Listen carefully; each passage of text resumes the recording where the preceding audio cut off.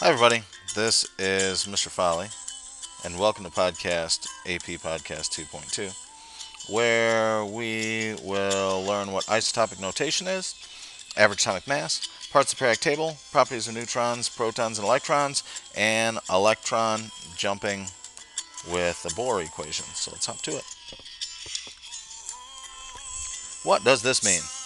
This guy right here is the mass of one particular sulfur. That would be like if I said, this is how much Mitch weighs. That's not the average mass of a boy, it's just the mass of Mitch. This is the protons. Protons are also called the atomic, I suppose I should stop this.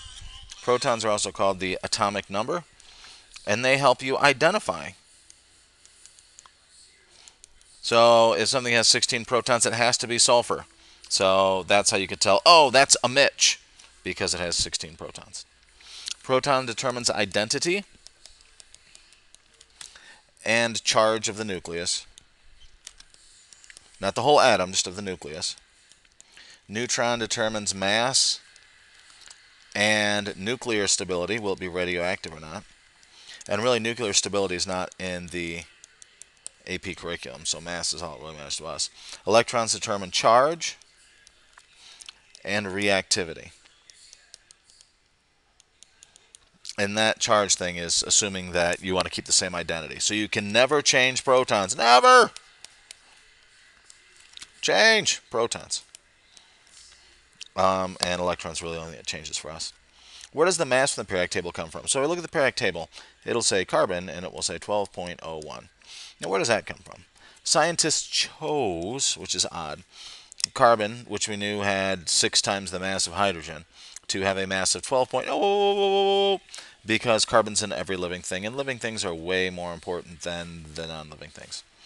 This gave us the mass of the neutrons and the protons. Neutrons and protons are close but not identical, but when they did this, they didn't know that. So we're stuck with like bad history. We average every atom of each isotope to get the average atomic mass. Now, really, we take samples, but still. To make life easy, we say a proton and neutron weigh 1 AMU. It's a made-up and accepted unit, like a fathom. And if you know how long a fathom is and why a fathom is a fathom, you'll know that it's not quite unfathomable. There are 3 isotopes of H, H1, H2, H3. But the average mass of H is not 2. The average mass of H is 1.001. Huh. Now, how could that be? Well, see, hydrogen 1 is 99% of all the hydrogen. And this is like 0.05%. This is 0.95 of a percent. So really there aren't anything but hydrogen 1s. So the average mass is weighted to show that. So these are really hard to find. They're very, very, very rare. They're like a 4-leaf clover. If you ever found a 4-leaf clover, you're lying. There are no 4-leaf clovers. Concept questions. How many carbon atoms weigh 12.01? None. It's the average. If the average AP chemistry grade in the nation is a 65.217341 of a percent, then does that mean that's your grade?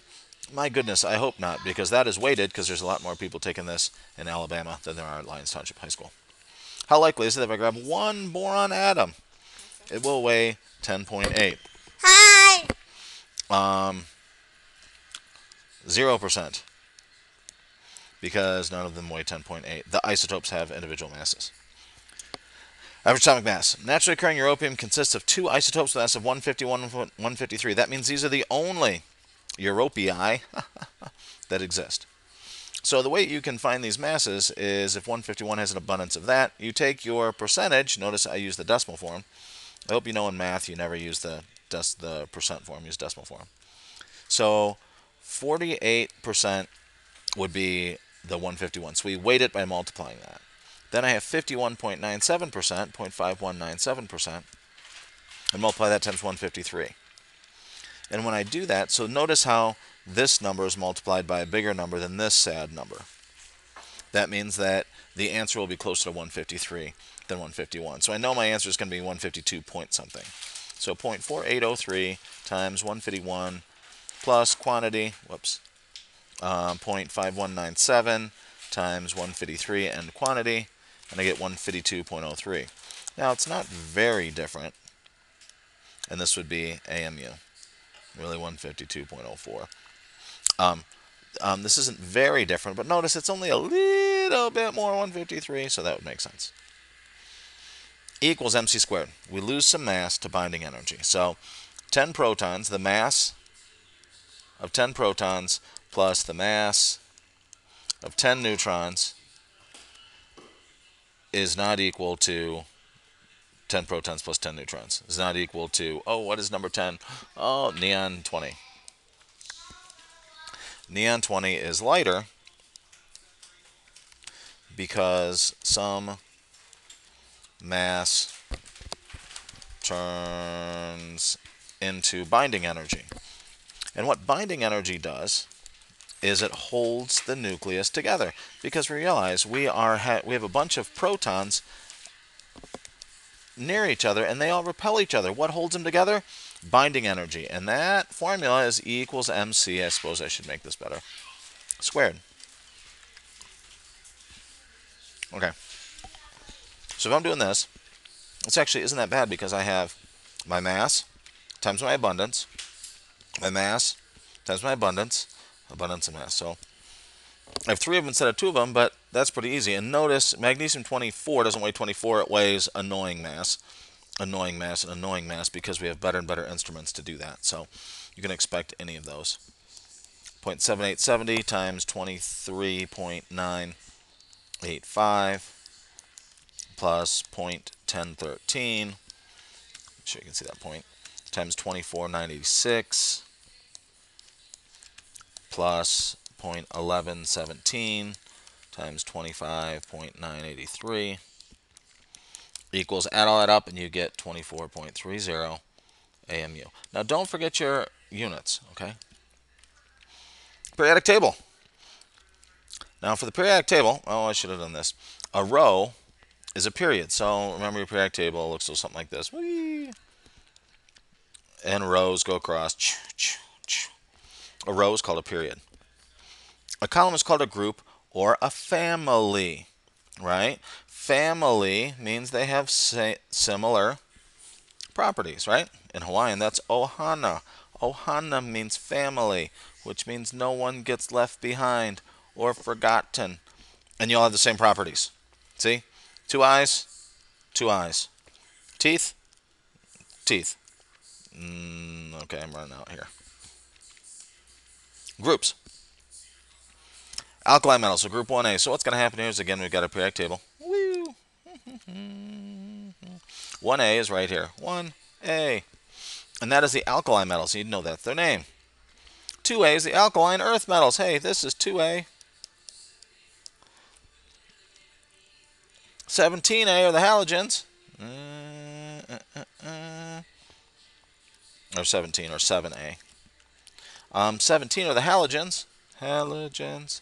And then the last ones are the noble gases. Noble. Halo. And the other ones are named by the top element on the column. So boron, carbon, nitrogen, oxygen. Get that? Boron, carbon, nitrogen, oxygen, halogen. Important regions periodic table.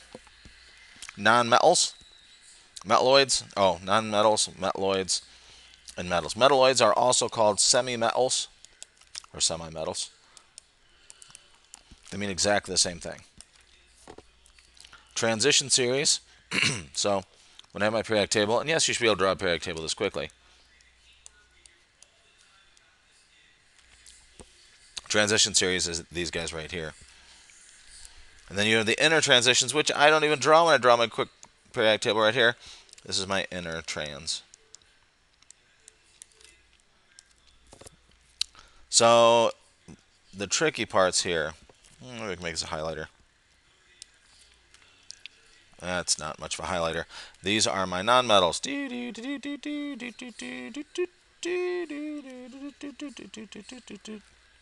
Then I have, I can change my color. Hard for the colorblind guy. Then I have my semi-metals.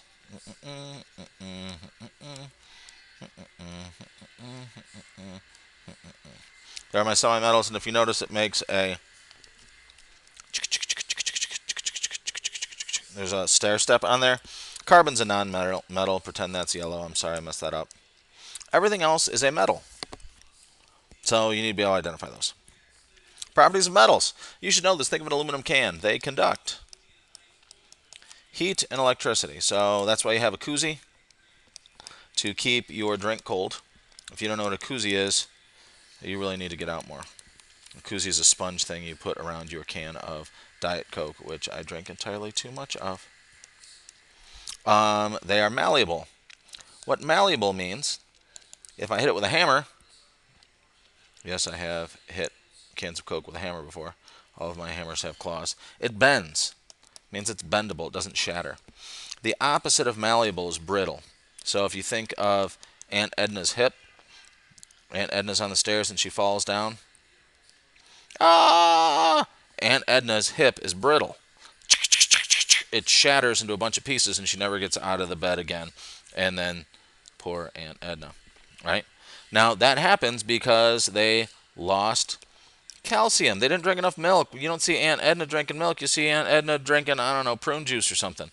So they lost calcium because they didn't have enough milk, and milk is a metal, which would make your bones more malleable, and you wouldn't have this problem. Poor Aunt Edna. So you put her on an IV of some cow juice.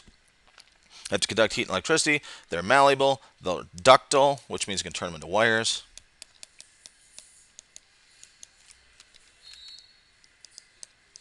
And they are also lustrous, which means shiny, for those of you with poor vocabularies. I almost wrote poor vocabularies. And you should be able to spell shiny different from shinny. I don't think there's an E in shiny, though. So, properties of nonmetals are literally the opposite of metal. So, you can recopy that same thing. Not. Like, this guy is the opposite of Metallica. Except Sandman part. Oops. Properties of metalloids. Metalloids, they have properties of both. It's not a blend of each, but they have properties of both. Now, it's true you can't be a conductor and a non-conductor, but for example, you could be a good conductor and you could be brittle. So it will have all of one property and another of another. Bohr calculations. Find the energy of a photon with a length of 800. You get this. Yay! This is your equation sheet that you get for every test and quiz that you get. Yay! I love it, I love it, I love it. You can look it up on the internet if you want to. E equals h nu, C equals lambda nu. I don't know what these letters mean. Hey, I'm good at decoding. This cheats for me everywhere. H, it's just a number, like pi is a number. So find the energy, energy's E, find the energy of a photon with a wavelength of 800 nanometers. Wavelength, oh, that's that guy. Ooh, uh-oh.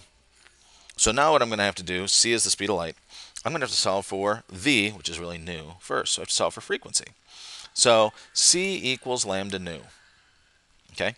C is 2.998 E8 meters per second.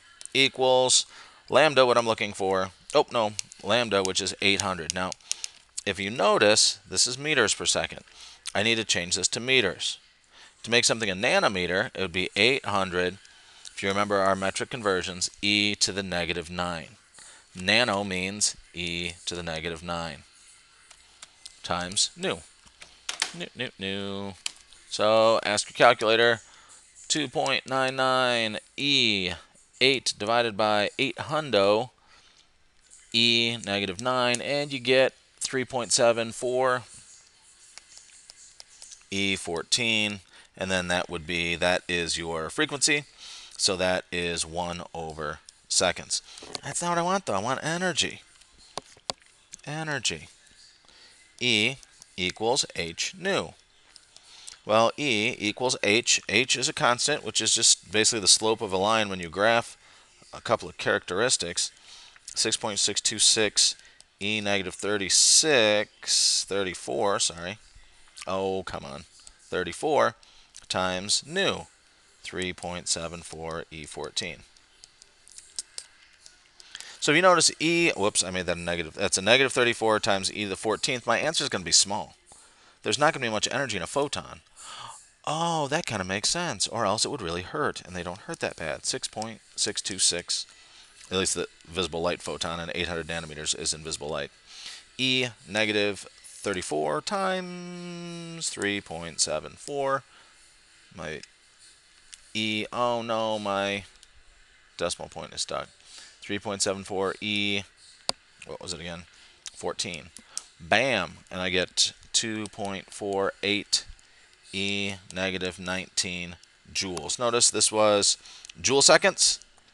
So, and this was 1 over seconds. That cancels out my seconds. I'm left with the joulies, which are very, very, very, very small. Sorry, Julie. How much energy does a photon release as it falls from the 6th to the 2nd energy level? This would have to be given to you, as would what n is.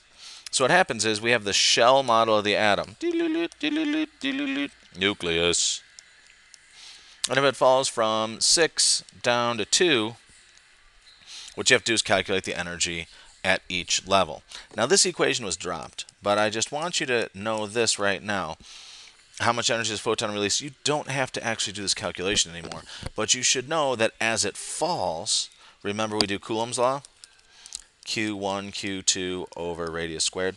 So the radius is changing, right? So that distance is changing. As it gets closer, nucleus is way positive. This is negative. The bond is stronger, right? But it's going to absorb or release energy. Well, as it gets smaller, it's going to release energy. Now it says that, but I want to focus on it releasing.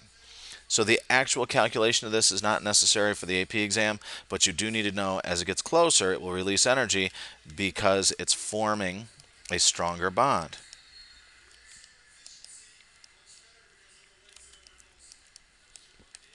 And that's cool. Review. Hey. Know your parts of the periodic table. Know what protons, neutrons, and electrons contribute. Notice your isotopes compared to others. And know those equations that I told you to know, not the one you didn't. Know the bohr ing equations. Now, I did not explain a whole lot of what wavelength and frequency are. You've taken physics classes, they do that. And if you want to look it up, you can find it in 30 seconds. But maybe remember it, but really it's all about energy and chemistry. So we'll say that, and thank you, Coulomb, and toodles.